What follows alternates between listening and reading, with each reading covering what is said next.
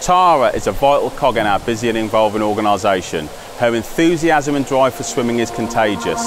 Tara has led the change of swimming within Leisure Connection over the past several years and has transformed it from the poor relation to a leading driver of the business, second only to fitness.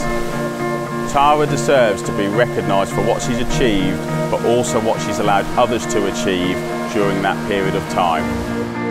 What Tara has shown me has definitely wanted me to move forward in swimming. I really love developing the product with her. I really love going into sites and seeing what they're doing, seeing we can bring it about to everybody and exploring different ways of giving people a chance to swim.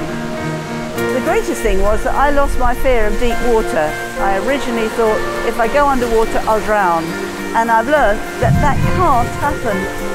Tara has made a really impressive contribution to the work of Leisure Connection and the ASA. We've seen a massive growth in the swimming numbers through her tremendous work. She's taken ASA programs and innovatively she's taken them and adapted them to the needs of the local community.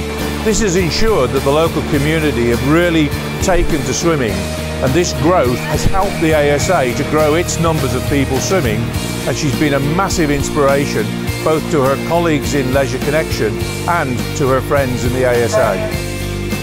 Tara should win an award because she has developed a product from next to nothing and grown it in a huge way over a short amount of time, and I can't wait to see what she's going to do in the future as well.